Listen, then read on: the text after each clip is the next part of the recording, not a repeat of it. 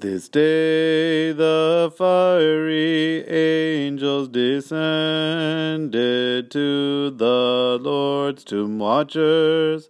A fire and spirit cried aloud, Holy, holy, God has risen from the grave in glory and great power.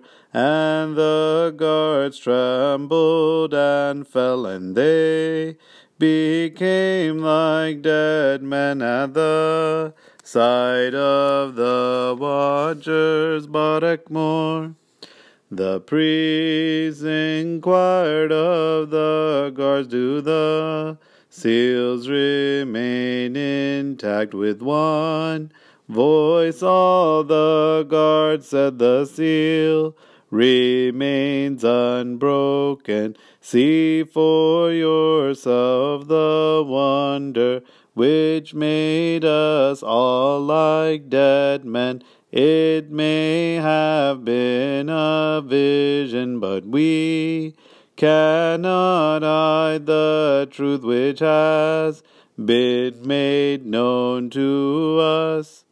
Unto the ages of ages and forevermore. Grant rest to our departed, those who have gone to their rest. At your worshippers among the company of your saints, when you sit on your throne to divide the good from evil, let them behold your mercy. May they stand at your right hand when your majesty appears. Lord, have mercy upon us and help us. In the garden, Mary saw the Son of God. She perceived him who had risen as the gardener. He asked her, why do you weep? Whom do you seek? I weep, for I do not know where they took my Lord. He called to her, saying, Mary. Then she knew the voice of her Lord. She ran to tell the apostles, Christ is risen. Barakmor. Praise to the Son of God, who rose from the grave, who destroyed Zion and betrothed the church instead. He set within her a table of blessing, and for her mixed his living flesh and precious blood.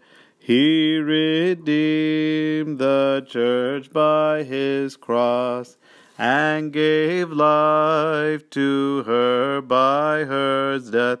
Praise to him who grants pardon through his flesh and blood, unto the ages of ages and forevermore. Hallelujah. Let us beseech Christ for all the departed, who ate his body and drank his life-giving blood, that the darkness of sin not reign over them, over their souls and their spirits in the kingdom. Lord, receive the spirits of those who confessed you and your passion. Call to them and raise them up at your right hand side.